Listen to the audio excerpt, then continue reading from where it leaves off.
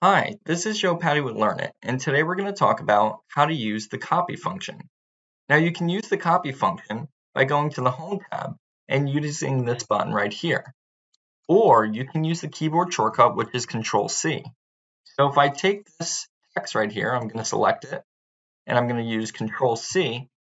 I'll then paste it up top, and it'll create a copy of it for me. Now it's a little different than cut, where it'll just simply move it. Instead, it makes a copy, and then it moves it. Thanks for watching. For full course videos, please visit our YouTube channel, Learnit Training. For live instructor-led classes, please visit www.learnit.com.